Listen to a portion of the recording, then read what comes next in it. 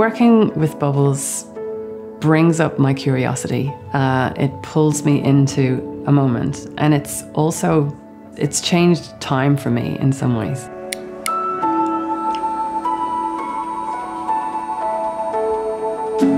The moment of a bubble is really brief. And I think that makes it more precious for a lot of people because of that sudden moment of being gone and wanting it again. My Renew submission is a large frame which creates a screen of a bubble film, and I'm projecting light onto that film. My inspiration was to find a way to slow down the time that someone gets to interact with the bubble.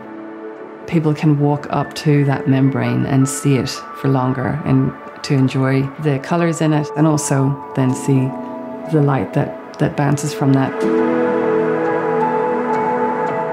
My name is Diana Hickey, and I'm a bubbleologist.